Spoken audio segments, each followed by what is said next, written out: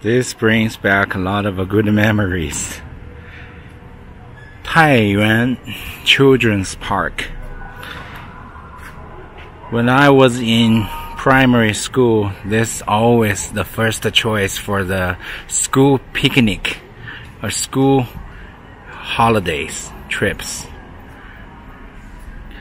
We even came here to pay our respect to the heroes who sacrificed their life for the People's Republic of China. There is a monument. I will show you the monument. Is the monument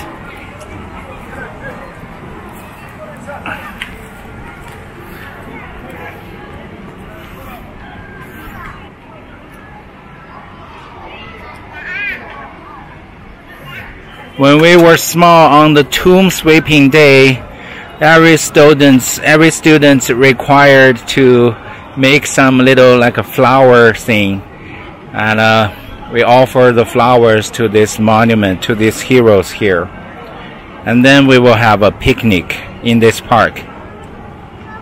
That was 34 years ago. Long time ago.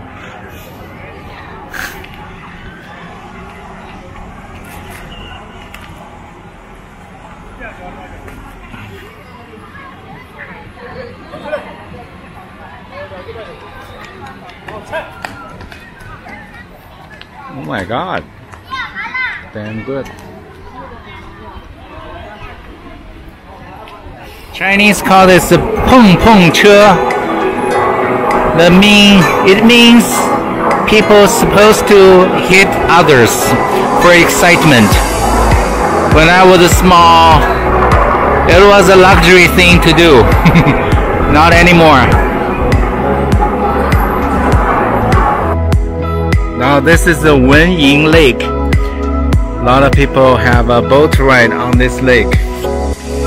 When I was small, this lake looked enormous. Now this is how big it is now.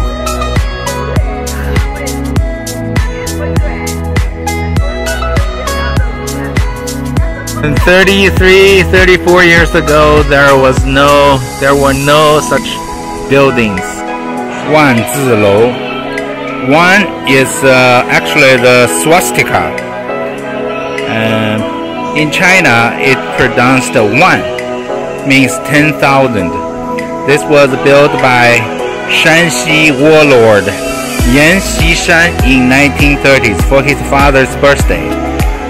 So this is a 80 years old building. But we can only see the swastika shape from above, so probably you cannot see it from my video.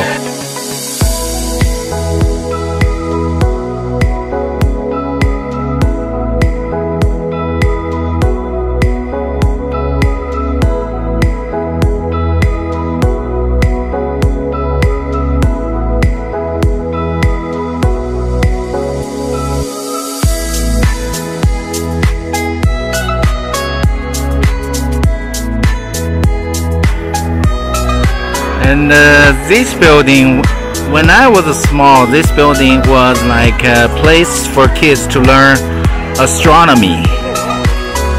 It is not what it used to be anymore.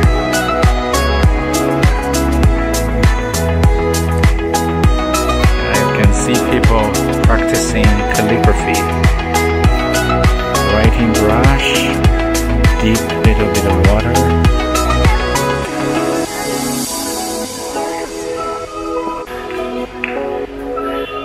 This old master is going to show you how to write Chinese calligraphy.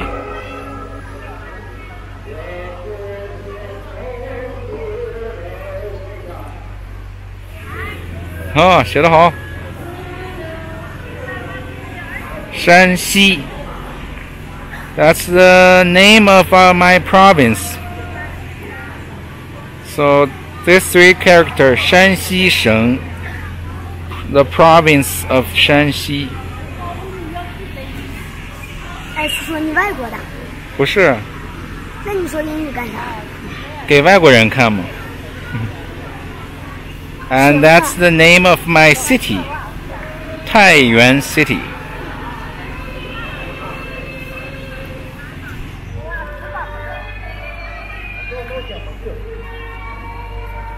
外国人能认得这字认不得啊？你给他讲，他就知道了呀。你不讲，他不知道。那就是不认的吗？不认得，他们没有中国字儿呀。谢谢谢谢。没事没事没事。来，我的。人家不要押金。山西省太原市。It's pretty good, but I learned calligraphy when I was small too.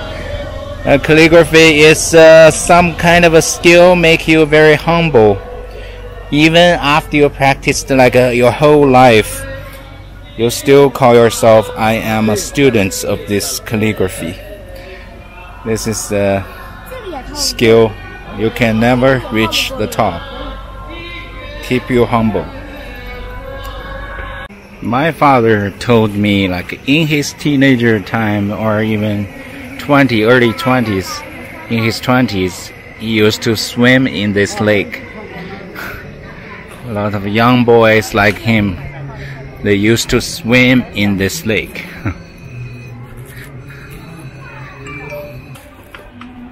This bridge still remains the same.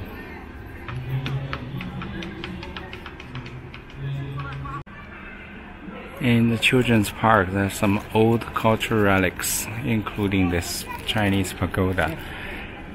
And this is not a simple brick. This actually is a liu li, kind of like glass, glazed, ring color. I have no idea how old it is, but I'm sure it's pretty old. 200 years old, I guess.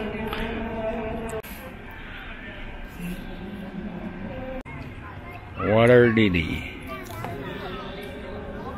and Chinese pavilion and koi fish and zigzag bridge. Stone inscriptions of Chongdelu. I remember this part.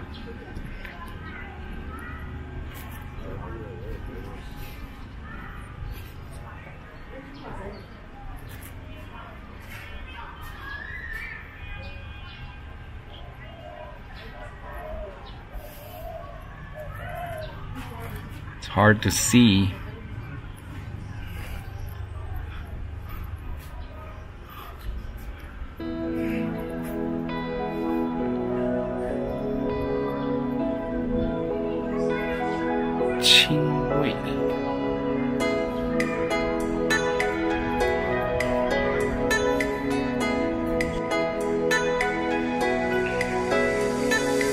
Long corridor.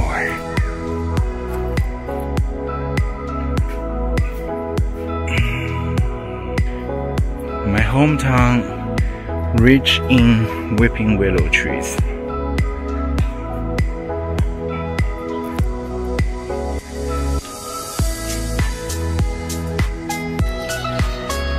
Now I finished the Taiyuan Children's Park. It actually has an official name, Wenying Park. Wenying, also the name of the lake, Wenying Lake, official name, but it also known as the Taiyuan Children's Park. That's it for this place. Missed all the time past.